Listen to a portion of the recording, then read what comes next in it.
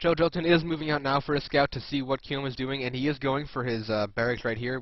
I do not know. We will see if Kiom decides once again to do his 2-gate barracks pressure, which he has done the 2 previous games. He is moving out with another SCV, and he is building a second barracks, so it seems as though he very consistently goes 2 barracks against Zerg players such as JelloGelatin. However, on Scrap Station, there's a rather long rush distance, so that gives the Tankcast.com. That gives some benefit to JelloGelatin, as there's a long rush distance between Kiom and JelloGelatin's base. This game, unlike the previous ones, he is going for a fast expansion, which means he is going to need to get some Zerglings out fast to counter these fast Marines that will definitely be coming out of Kiom's barracks in the next few minutes. And we do have an SCV going over to JelloGelatin's base, which could be used just for scouting, or could be also used to set up a bunker for this 2-gate rush. 2 barracks rush, sorry, 2 racks. We do have the first Marine coming out now, and 2 more Marines quickly being produced. JelloGelatin now is just barely half done the spawning pool, and getting his first extractor as well. And we do see that bunker that I was talking about earlier from Kiom right in the middle of this base, which will make it hard to rally units from either his natural or his main. And now we see more SCVs and more Marines. It looks like Kiom is going to do some sort of all-in pressure. Will JelloGelatin have enough to counteract it? We do see his 3 larvae being morphed all into Zerglings, as well as a queen being birthed from his main, and another Zergling being created at his natural.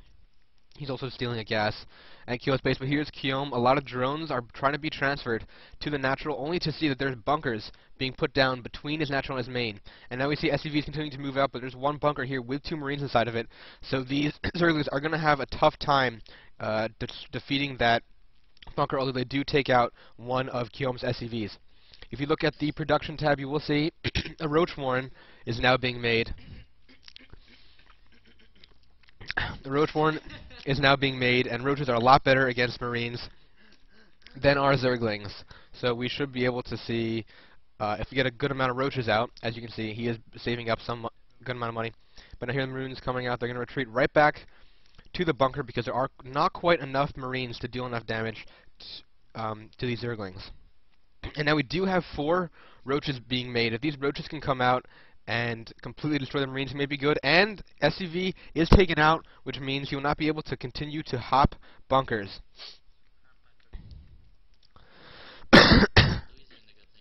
Kiom is now making his command center, which does seem to be his build, put on pressure, and then expand fast. But we do have 2 Roaches coming out now. But there's not too much he can do, as there are 8 Marines right now. Although if we continue to get enough Roaches, Louis may be fine. JelloGelatin may be fine. Although if you look at the Harvester tab, you can see that he is being forced to cut a lot of drones in this encounter, and there are 5 Marines trying to push up the ramp. He will be unable to do so.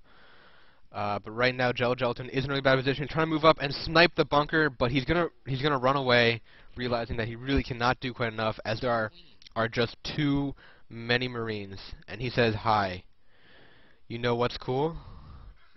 Bunkers are cool."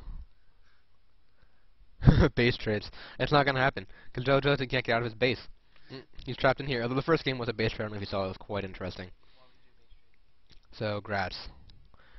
And JelloGelatin does GG out of that game. Understandably so, as he was down by 10 Harvesters, and Kiom did have an expansion, so...